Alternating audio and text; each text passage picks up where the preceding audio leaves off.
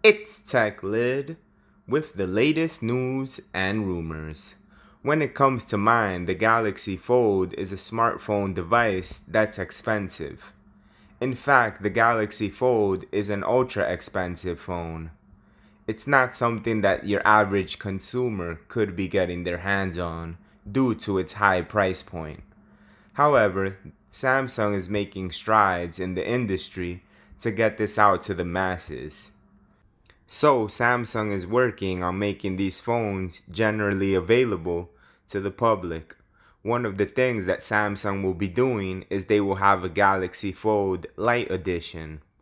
What this phone will have that is most important is that price point, $1,100. This is something that the average consumer, albeit a bit expensive, they can actually get their hands on.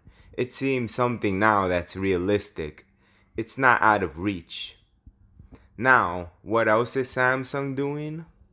There is rumored to be a Galaxy Fold which will be waterproof. Yes.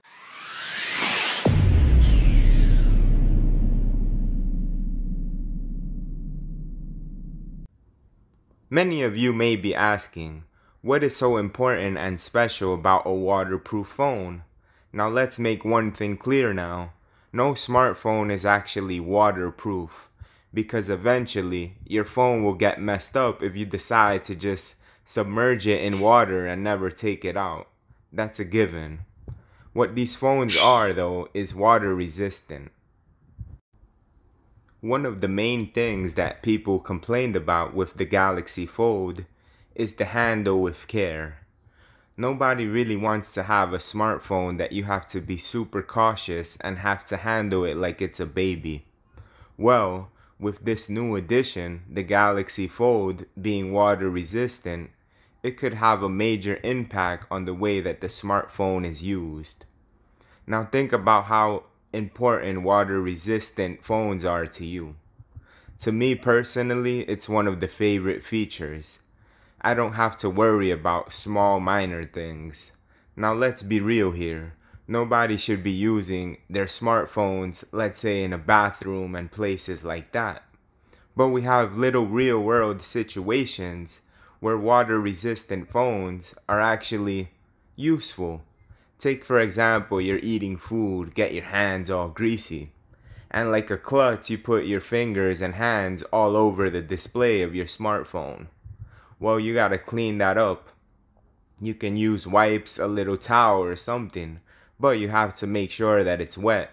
Get your smartphone clean. I mean, it's one of the practical little things that is actually of benefit and use. Now let's take it a step further. You're out on your trip to the beach or to the pool. You know, you're just relaxing, having a good old time. And of course, what happens? You're in the pool, or they dunk you in there, just throw you having some fun. You got your smartphone on you. But you have no worries now because your smartphone is water resistant.